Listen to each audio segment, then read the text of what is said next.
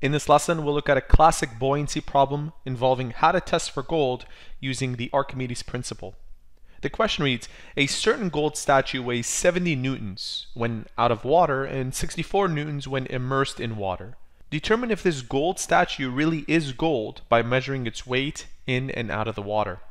The game plan here is to somehow find the density of this metal and compare it to a known density of pure gold. If there's a match, then the statue is in fact real gold. With that being said, to be successful with this type of problem, we need to know how to calculate force, since that's what they've given us in the problem.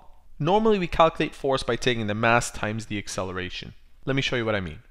Force is equal to mass times acceleration, and the units for mass are in kilograms, the units for acceleration are in meters per second squared. The reason why I've chosen kilograms and meters per second squared is because together this makes 1 Newton, and that's the unit that they've given us.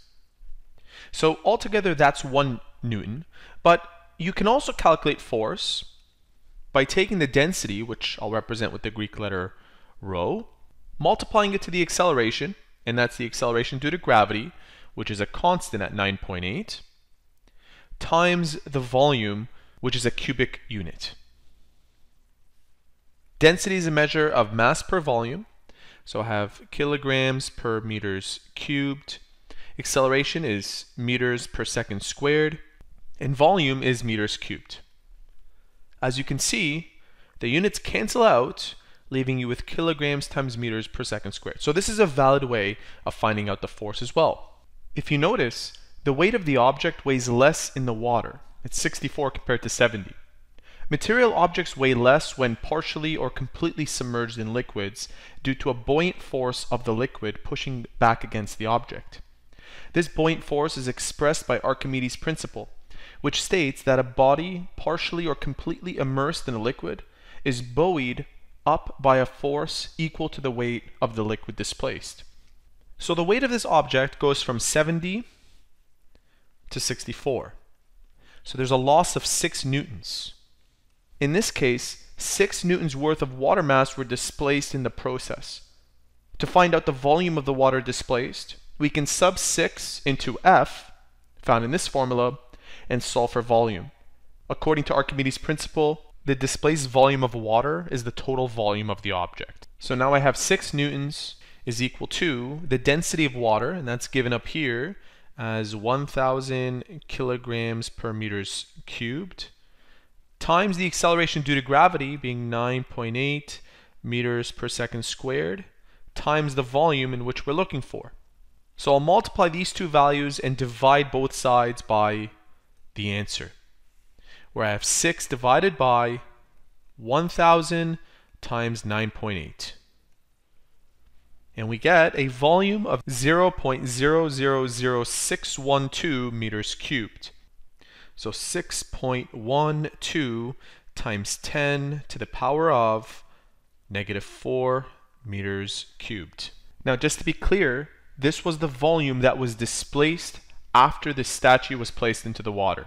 Now we can set up another equation similar to the one that we had earlier, where for force we will put 70 newtons, that's the weight of the object, outside of water, and we'll keep this variable unknown. That's the density that we're looking for to find out whether this is gold or not. We can actually compare that value with the actual density of gold times 9.8 meters per second times a volume of 6.12 times 10 to the power of -4 meters cubed. Again, we'll multiply these two factors and divide by 70. So 70 divided by 9.8 times the previous output that was on our calculator, and we get a density of 11,666. And if we want to round this to two significant figures, that's around 12,000. The units are kilograms per meters cubed. Now how does that compare to the real density of gold? The real density of gold is 19 times 10 to the power of 3 kilograms per meters cubed. This is a lot less than that. And the metal that is closest to this value is in fact lead, which has a density of 11 times 10 to the power of 3 kilograms per meters cubed. suggesting that perhaps this statue isn't gold, but maybe just gold plated and the metal itself is made out of lead. So this is an old school way of determining whether something was in fact gold or not. The same experiment can be conducted by lowering the statue into a beaker of water that's on a scale. The volume is determined by the increase in the level of water in the beaker. The drop in tension in the cord is offset by the increase in the scale reading when the statue is lowered into the beaker. And then you calculate the density as before. Hope you enjoyed this video. If you have any further questions, leave them in the comment section below, and thank you for watching.